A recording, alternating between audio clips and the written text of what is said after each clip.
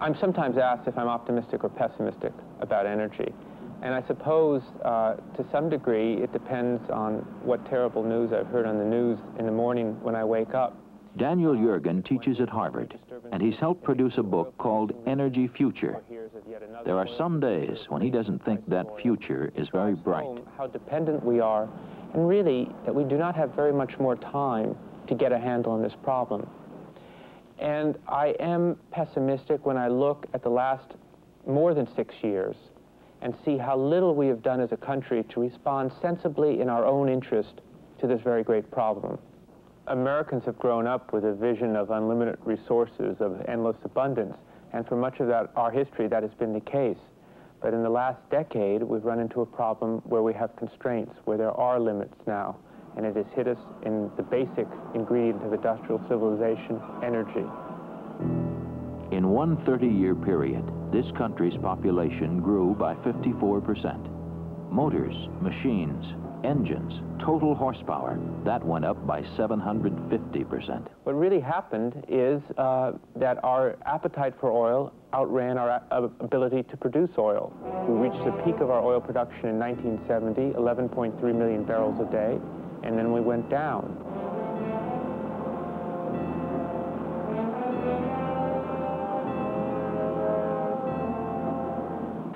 We continued to have a very high and growing demand for oil, and the way we made it up was by importing more oil, and more oil, and more oil.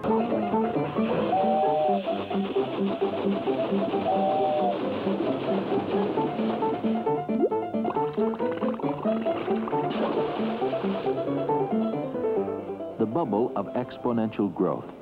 This is a concept developed and refined by energy expert M King Hubbert.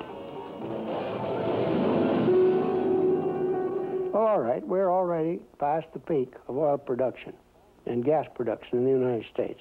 We're importing almost half the oil we're using. We are 75% dependent upon oil and gas for our entire economy, our entire industrial operation of the country. We're very, very vulnerable. We're very, very dependent. So therefore, it is urgent that we now get going on a replacement. These things were accumulated over long periods of geologic past, and we take them out of the ground in a matter of, say, decades. Well, there's no replacement. This is a one-shot affair. So that this rise of our modern industrial society is a unique event in the totality of human history. But the new phase we're going into, which is related to the exhaustion of these resources, is also a unique event in human history. We're moving into a phase that has never happened before in the totality of human history, and we're unprepared for it.